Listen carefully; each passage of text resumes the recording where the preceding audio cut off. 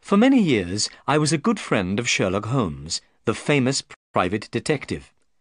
During this time, Holmes solved many unusual mysteries, but perhaps one of the most unusual was the mystery of the speckled band. The story began in April 1883. At that time, Holmes and I were sharing an apartment in Baker Street in London. One morning, I woke up very early. To my surprise, Holmes was standing beside my bed. He was already dressed. "What's happened, Holmes?" I asked. "Is there a fire?" "No, Watson," replied Holmes. "A client has just arrived. A young lady is waiting downstairs. She seems very worried and upset. I think she has something important to tell me. This could be an interesting case, Watson. That's why I woke you up." "I'll come at once," I said. I was very interested in Holmes' cases. My friend was a very clever detective. I very much admired his work. So I dressed quickly and went downstairs with Holmes. The lady was waiting in our sitting room. She was dressed all in black. Over her face she wore a veil. "Good morning, madam," said Holmes. "I'm Sherlock Holmes, and this is Dr. Watson, my friend and helper." Holmes shut the door and turned to the lady. "You're shivering, madam," he said. "You must be cold. Sit near the fire, and I'll get you some hot coffee." The lady moved nearer the fire. Then she said, "It isn't the cold which makes me shiver." "What is it, then?" "It's fear, Mr. Holmes. It's terror."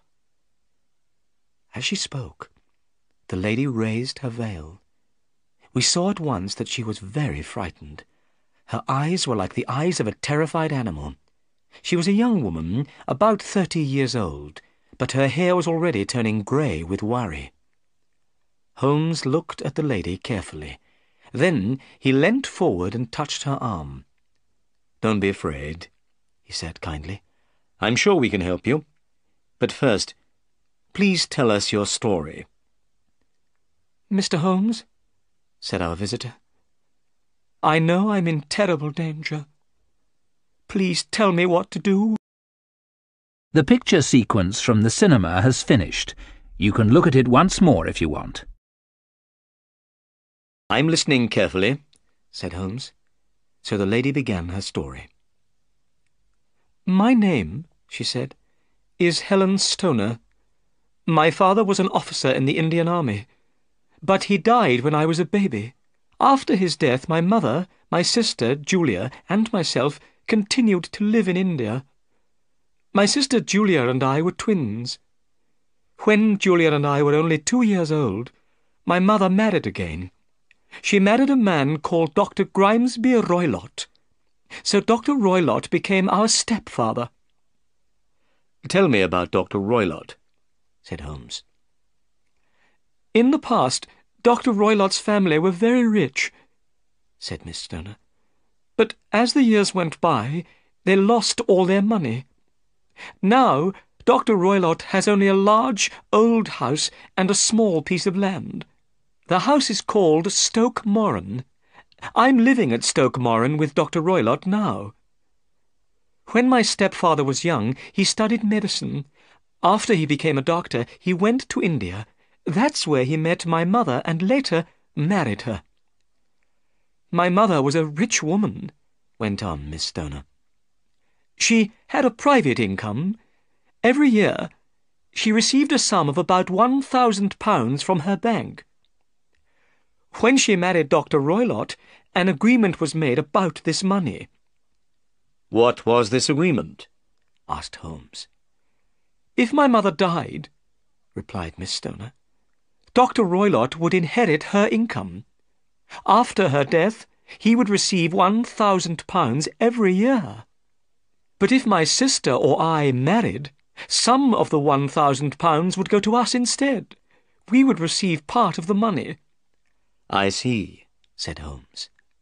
"After some years, we returned to England from India," continued Miss Stoner. But soon after we got back, my mother was killed in an accident. At first, all our neighbours at Stoke Moran were friendly with my stepfather. They were very happy that someone from the Roylott family was living at Stoke Moran again. But my stepfather didn't want to make friends with anyone. Whenever he went out, he quarrelled with somebody. He is a very bad-tempered man and gets angry quickly. Soon, all our neighbours were afraid of him. Didn't he have any friends at all? Asked Holmes. His only friends were gypsies, said Miss Stoner. These gypsies move round the country in bands. Dr. Roylott allows these gypsies to camp on his land. Dr. Roylott is also very fond of Indian animals. 2 of these, a cheetah and a baboon, were sent to him from India. They run around freely over his land. Everyone is terrified of these dangerous animals. So Julia and I became more and more unhappy, went on Miss Stoner. No servants wanted to live at Stoke Moran, so we had to do all the work. When Julia died— Your sister is dead, then? Asked Holmes. At once he became very interested. Yes, said Miss Stoner. She was to be married. The date had been fixed for the wedding. But 2 weeks before her wedding day, Julia died. The picture sequence from the cinema has finished. You can look at it once more if you want. Holmes leant forward excitedly. Tell me exactly what happened, he said. On the night of Julia's death, said Miss Stoner, my stepfather went to his room early. Julia and I were sitting together in my bedroom. We talked until about 11 o'clock. Then Julia went to bed. All the bedrooms at Stoke Moran are in the same part of the house. They're all next to each other on the ground floor. The door of each bedroom opens into the same corridor. The windows look out onto the garden, but there are no doors or windows from one bedroom to the next. I understand, said Holmes. As Julia was leaving my room that evening, she asked a strange question. Tell me, Helen, she said, have you ever heard anyone whistle in the middle of the night? No, I said in surprise. Why? Because during the past few nights, replied Julia, I have heard a strange whistle. It's very low and clear, but I don't know where it comes from. Remember, I said, some gypsies are camping near the house. Perhaps it was one of them whistling at night. You're probably right, Julia replied. Anyway, it doesn't matter. Good night. She smiled at me and closed my door. Did you and Julia always lock your doors at night? Asked Holmes. Yes, replied Miss Stoner. We were afraid of the cheetah and the baboon. They're dangerous animals. We didn't feel safe unless our doors and windows were locked. Of course, said Holmes. Please, go on. That night there was a terrible storm, continued Miss Stoner. The wind was howling and the rain was beating on the window. I couldn't sleep. Suddenly, I heard a dreadful scream. I knew it was Julia. I jumped out of bed and ran into the corridor. As I opened my door, I thought I heard a noise. It was a low, clear whistle. Then I heard another sound. The second sound was like metal clanging against metal. I saw that my sister's door was open. I stared at it in horror. Suddenly, Julia appeared. She was standing in the doorway. Her face was white with terror. Her eyes were staring wildly. She was swaying from side to side like a drunk person. Then she fell on the floor. Her body moved like someone in terrible pain. Suddenly, she screamed these words. Oh, my God, Helen, it was the band. The speckled band. Then she fainted.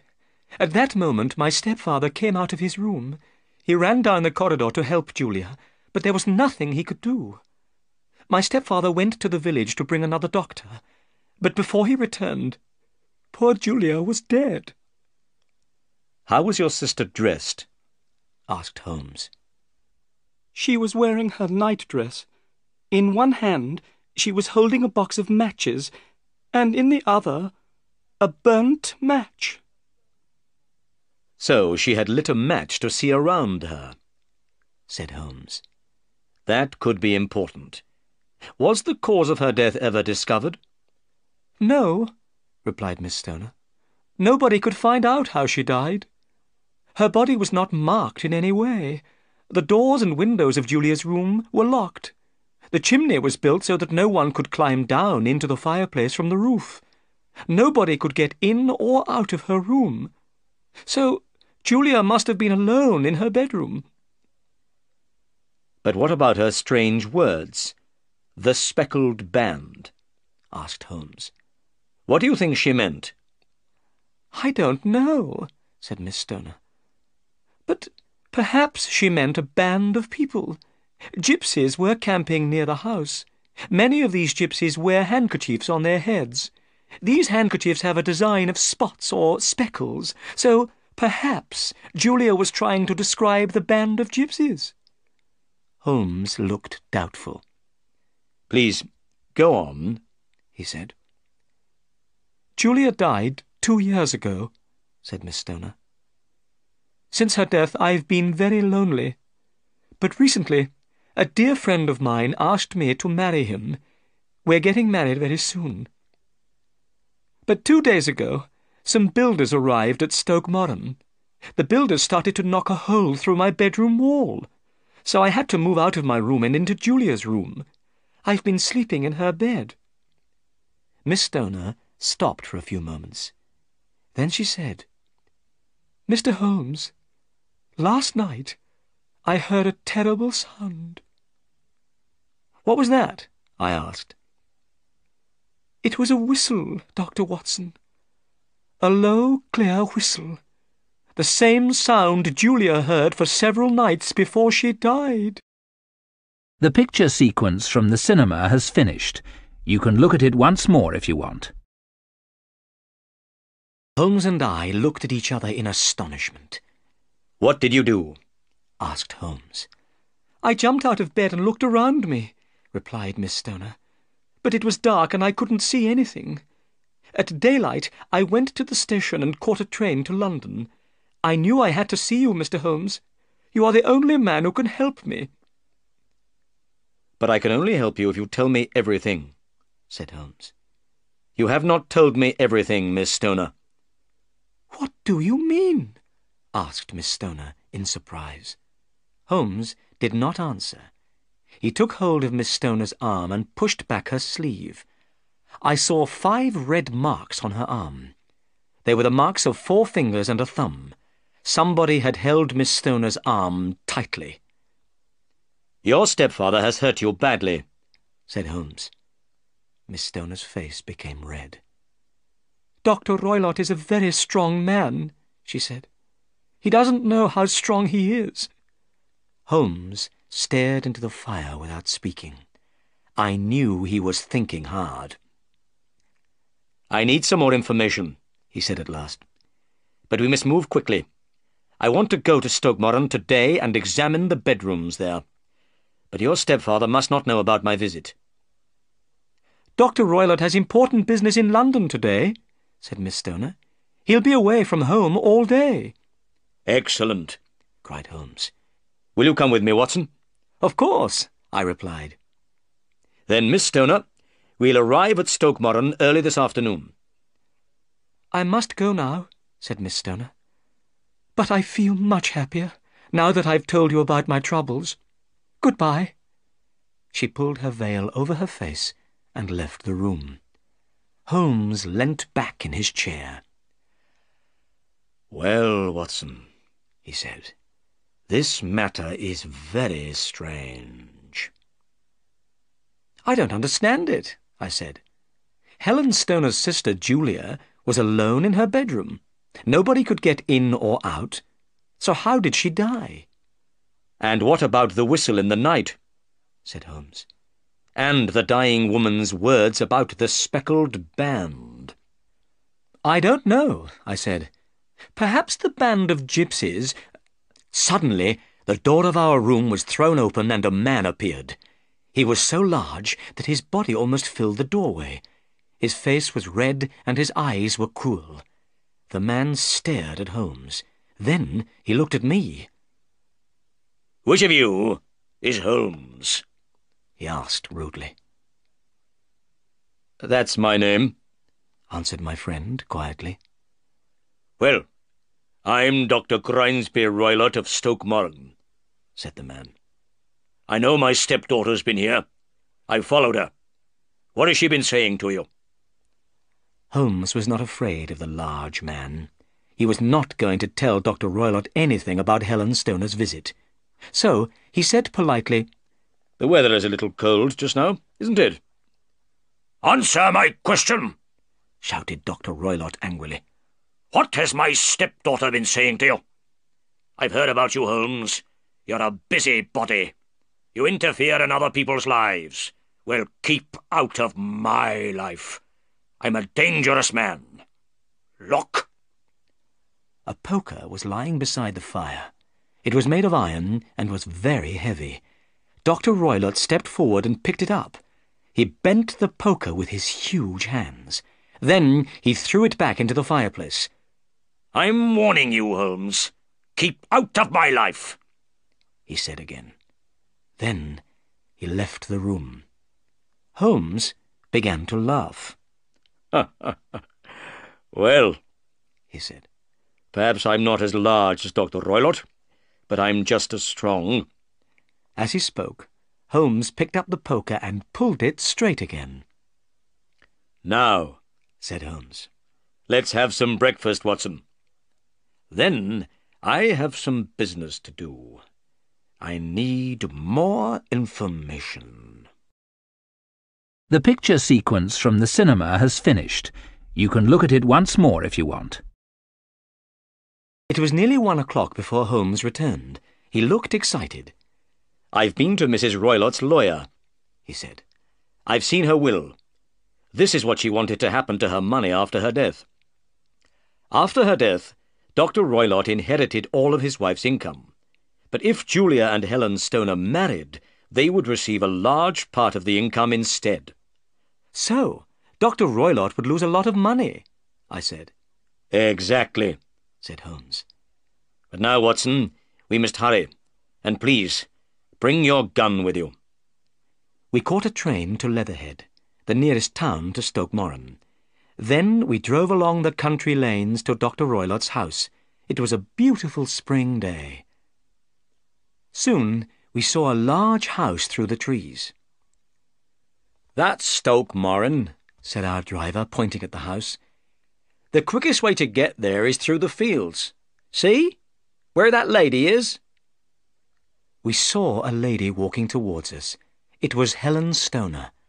We paid the driver, and he set off back to Leatherhead. Miss Stoner hurried forward to meet us. "We have plenty of time," she said. "Dr. Roylott won't return from London until this evening." "We've already met your stepfather," said Holmes. He told Miss Stoner about Dr. Roylott's visit. Miss Stoner's face went white. "So he followed me," she said. "I'll never be safe from him." "Come," said Holmes. "Let's examine the bedrooms." We walked across the fields to the house. We saw that work was being done on one wall of the house. This was the wall of Miss Stoner's bedroom. "This is strange," said Holmes. "I can't see why this work is necessary." "No," said Miss Stoner. "I am sure that the work is not necessary. It is an excuse to get me to move from my room." "Well," said Holmes, "I want to examine the room you're sleeping in now, your sister Julia's room." The room was small, with a low ceiling and a wide fireplace. There was some old furniture in the room, a bed, a table, and 2 chairs. Holmes examined everything carefully. Suddenly he pointed to a long rope which hung down by the bed. The end of this rope touched the pillow. The rope looked like a bell rope for calling a servant. If the person in bed wanted something, they could pull the rope. The rope would be attached to a bell in another part of the house. The bell would ring, and a servant would come. "That bell rope looks very new," Holmes remarked. "Yes," replied Miss Stoner. "It was put in only 2 years ago." Holmes pulled the bell rope. We waited. But nothing happened. We could not hear a bell ringing anywhere in the house. "Look," said Holmes suddenly. "This isn't a real bell rope. It doesn't go anywhere. It's attached to a hook on the ceiling." We all stared up at the ceiling. Holmes was right. Then I noticed something else. Near the top of the bell rope was a tiny opening in the wall. It looked like a small ventilator. Holmes saw the ventilator too. "That's strange," he said. "Air usually comes into a room from outside through a ventilator, but this ventilator connects 2 rooms inside. I wonder why." "I don't know," said Miss Stoner. "But the bell rope and the ventilator were put in at the same time." "That's very interesting," said Holmes. "A bell rope which doesn't ring a bell, and a ventilator which doesn't ventilate. They are both false. And now, Miss Stoner, I'd like to examine your stepfather's room."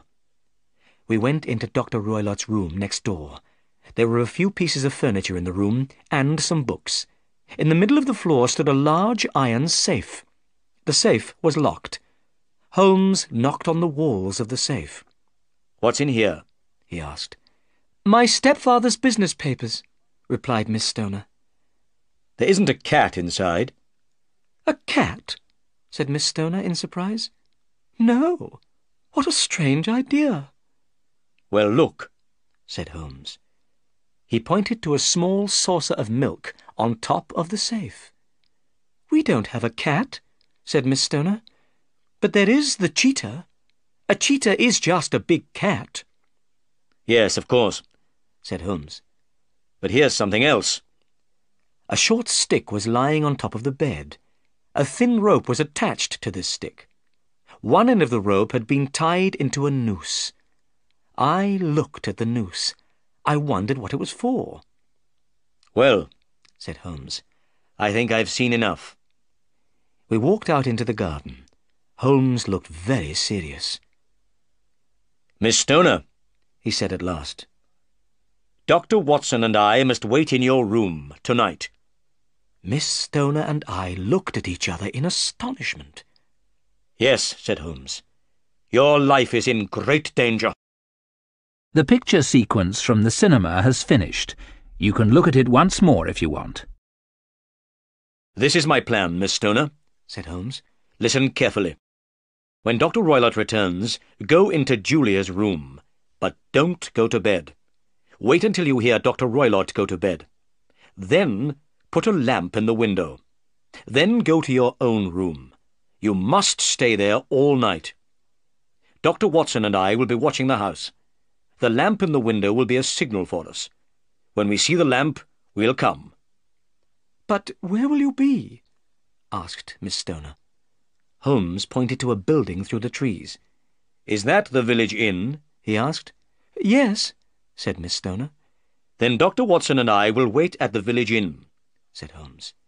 "We can watch your bedroom window from there. Goodbye, Miss Stoner, and don't be afraid." Holmes and I went to the inn. We paid for a room on the first floor. From our room we could see Stoke Moran. As it was getting dark, a horse and carriage came along the road. I saw Dr. Roylott sitting in the carriage. The carriage went through the big iron gates at Stoke Moran. Then it drove on up to the house. "Watson," said Holmes, "we may be in great danger tonight." "Why do you think we may be in great danger?" I asked. "What did you see in those rooms?" "You remember the bell rope and the ventilator?" "Yes," I said, "but I don't understand why they are important." "Both the bell rope and the ventilator were put into the room 2 years ago," said Holmes. "But they are false. They don't work. And something else happened 2 years ago. Julia Stoner died." "Yes," I said, "but I still don't see—" "Did you notice anything unusual about the bed, Watson?" asked Holmes. "No."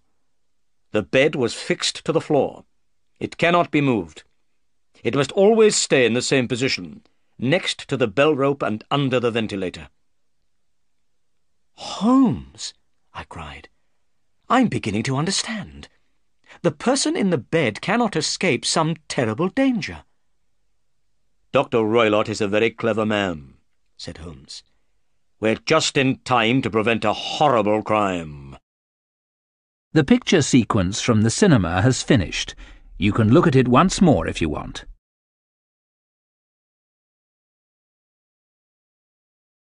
About 11 o'clock, we saw a light.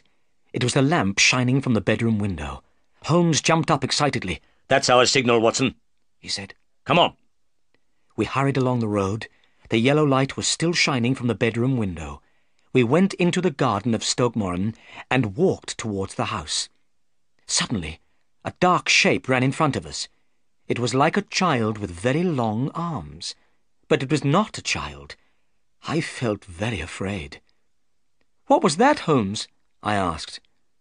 Holmes laughed quietly. "It was one of Dr. Roylott's animals," he said. "That was the baboon." We reached the house and climbed through the window into Julia's bedroom. Holmes closed the window. Then he whispered in my ear. "We must put out the light, Watson. Dr. Roylott might see the light through the ventilator." I took my gun out of my pocket and put it on the table. Holmes had brought a long, thin stick with him. He put this stick on the bed. He put a box of matches beside the stick. I put out the lamp, and we waited. I shall never forget that terrible night. We were in complete darkness, and we knew we mustn't make a sound. We heard the bell in the village clock. It struck midnight, then 1 o'clock, 2 o'clock, 3 o'clock. Still we waited. Suddenly, I saw a light shining through the ventilator. Somebody in Dr. Roylott's room had lit a lamp. I heard someone moving about quietly. Then everything was silent again. Another half-hour passed. Then I heard a strange noise, a very soft, hissing noise. The noise was near us in the room. Holmes jumped up and lit a match. Immediately, I heard a low, clear whistle. Suddenly, Holmes began hitting the bell rope with his stick. By the light of the match, I saw his face. It was full of horror. "Do you see it, Watson?" he shouted. But I saw nothing. Holmes stopped hitting the bell rope and gazed up at the ventilator. Suddenly, we heard a dreadful cry, a cry of pain and terror. I felt cold and sick with fear. "What was that cry?" I whispered. "It means that everything is over," said Holmes. "Bring your gun, and let's go into Dr. Roylott's room." Holmes lit the lamp. Then I followed him down the corridor to Dr. Roylott's room. We knocked twice on the door, but there was no reply. We pushed the door open and entered the room. A terrible sight met our eyes. Dr. Roylott was sitting beside his safe. The door of the safe was open. The short stick with the noose lay across Dr. Roylott's knees.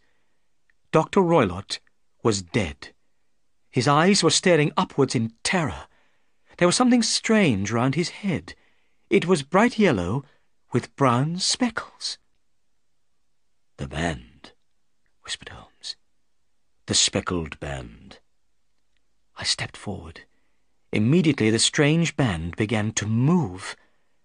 "It's a snake!" I cried in horror.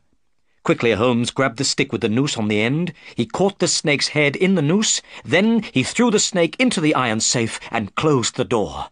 The metal door clanged shut. The picture sequence from the cinema has finished. You can look at it once more if you want. Next morning, we took Helen Stoner away from Stoke Moran. The poor girl was very upset by what had happened. We took her to an aunt's house in London. She would stay there until her wedding. We also told the police about Dr. Roylott's death. Then we returned to our apartment in Baker Street. "Tell me something, Holmes," I said. "How did you know the speckled band was a snake?" "Well," said Holmes. "when I examined Julia Stoner's bedroom, I saw the bell rope and the ventilator. I saw they were both false. Then I noticed the bed was fixed to the floor. And I realized that something could pass through the ventilator, it could travel down the bell rope and land on the bed. Immediately, I thought of a snake. Dr. Roylott had other strange animals from India. It would be easy for him to have a snake as well. So, he kept it in his safe and fed it with milk. And every night he put the snake through the ventilator. It went into his stepdaughter's room and came down the rope. He knew that one night it would bite the girl in the bed." "How did he make the snake come back to him?" I asked. "Dr. Roylott's signal to the snake was a whistle," replied Holmes. "When the snake heard the whistle, it returned to its master.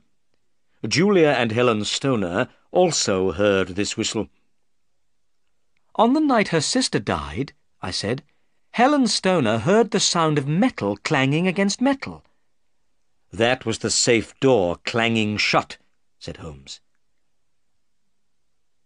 "So, when you heard the hissing noise in the room last night," I said, "you knew it was the snake?" "Yes.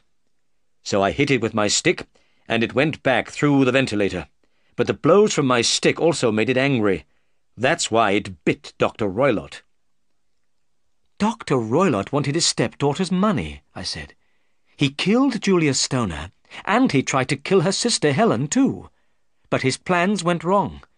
The snake finally killed its master." "Exactly," said Holmes. "And I don't feel very sorry for him."